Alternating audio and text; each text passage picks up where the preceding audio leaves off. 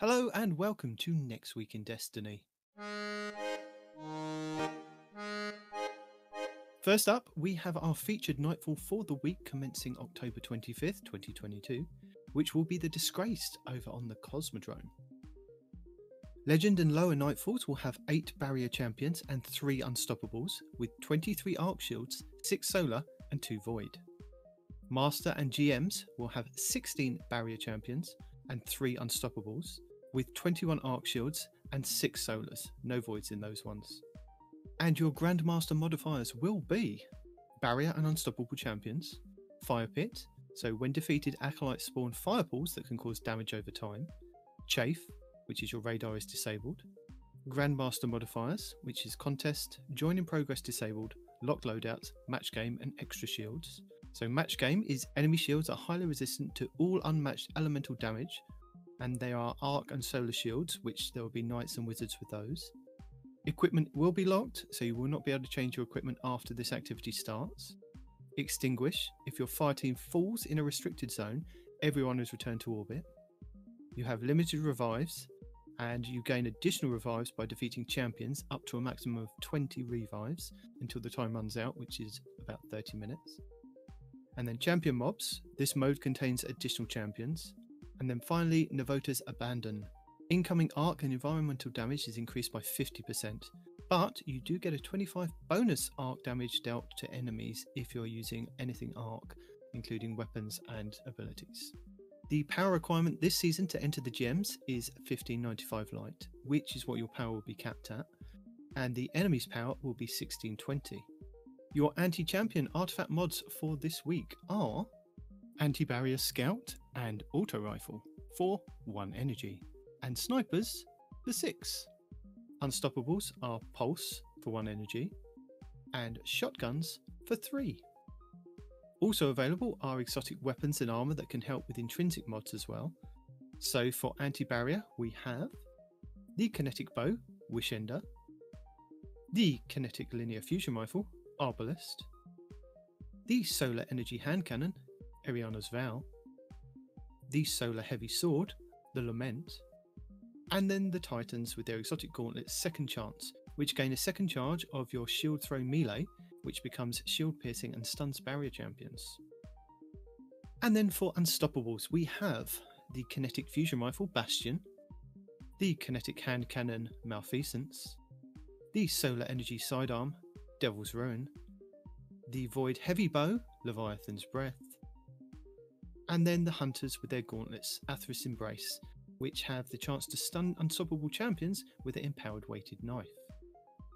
The featured weapon to obtain next week will be the Militia's Birthright, which is a kinetic lightweight frame grenade launcher, and can roll with blinding rounds, proximity grenades, swashbuckler and auto-loading holster, with an origin trait of stunning recovery, where if you stun a champion you partially refill the magazine, it triggers health regen and improves your recovery for a short duration.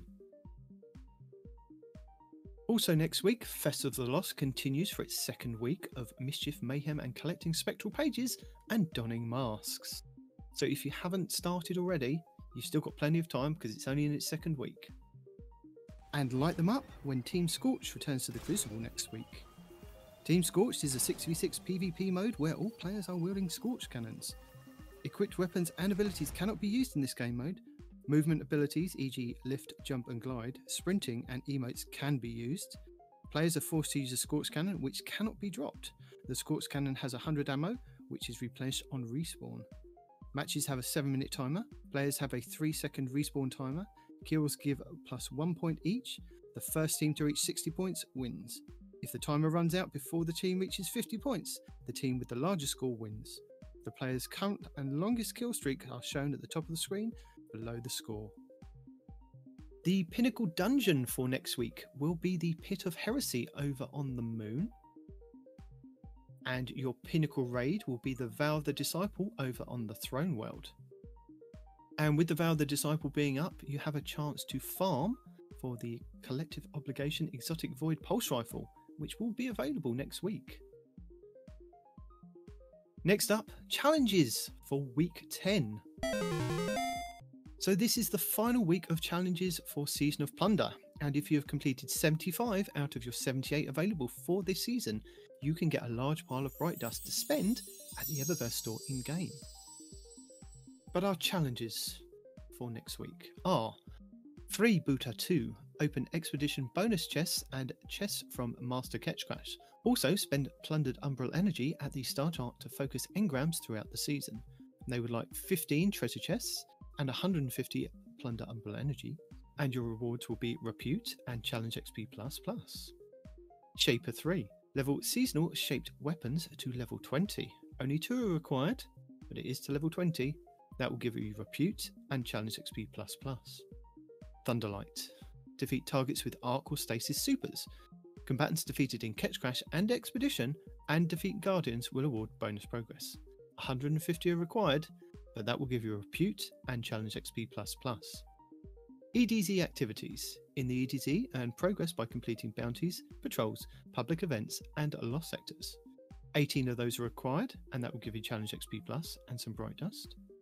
Intended Authority. Acquire the Vanguard ornament for the Crime Mutiny grenade launcher, and that will give you the Plane Strider ship, Challenge XP++, and some Bright Dust. Onto our Eververse for the week of October 25th, 2022. Available this week for Bright Dust, we have the Hexing Shell Exotic Ghost for 2,850 Bright Dust. It Was You, rare emote for 400 Bright Dust. The Murder of Crows Legendary Transmit Effect for 450 Bright Dust. The Reanimated Verve Shader for 300 Bright Dust. The Boo Exotic Emote for 3,250 Bright Dust. Peaceful Rest Legendary Emote for 700 Bright Dust. The Haze Future Exotic Ghost Shell for 2,850 Bright Dust. The Desmondus Exotic Ship for 2,000 Bright Dust. The Spider Mask Ornament for 1,200 Bright Dust. The Worm Perilous Exotic Weapon Ornament for the Parasite Grenade Launcher for 1,250 Bright Dust. And the Howling Projection for your Ghost for 1,500 Bright Dust. And then finally, the Lost Sector rotation for next week. So for your Lost Sectors, you will find a flag outside your daily Lost Sector giving you details of champions and burns that you'll find inside. And if you are new to the game or you're on an alternate character and you can't find the flag outside, just make sure that you've run through the Lost Sector normally to have it show up on your map as a Legend or Master 1 for that day. So let's get started. Tuesday, the 25th of October, will be the Scavenger's Den over on the EDZ, giving exotic arms. Wednesday, the 26th of October, will be the Quarry over on the EDZ, giving out exotic chess pieces. Thursday, the 27th of October, will be the Excavation Site 12, again on the EDZ, giving out exotic helmets. Friday, the 28th of October, will be the Concealed Void over on Europa, giving out exotic legs. Saturday, the 29th of October, will be Bunker E15 over on Europa, giving out exotic arms. Sunday, the 30th of October, will be the Conflux over on Nessus, giving out exotic chess pieces. And then finally, background to Monday, the 31st of October, will be the Rift on Nessus, giving out exotic helmets again. So there you go. That's it for your next week in Destiny, starting on the 25th of October, 2022. I'd just like to say a big thank you to kyberscorner.com for the Nightfall information, Today in Destiny for the Eververse information, Light.gg for the challenges, and Shack News for the Lost Sector rotation. You will find all the links in the description below, and if you like this, then come and listen to our weekly Destiny 2 podcast over at twotitansandahunter.com, where we have like 195 episodes to keep you entertained. Just saying. Anyway, thank you for watching. Take care. Goodbye.